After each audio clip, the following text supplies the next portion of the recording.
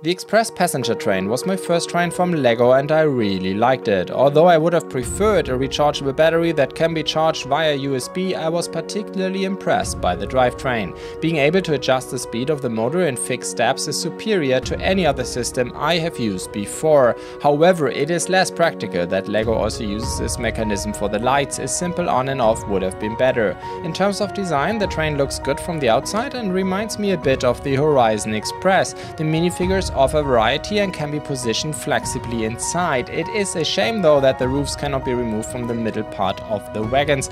Since it is only half a train, there is room for expansions. Unfortunately, LEGO has never released a version without electronics. In terms of price, you don't get much building fun or bricks for your money. It seems to be more about the drivetrain.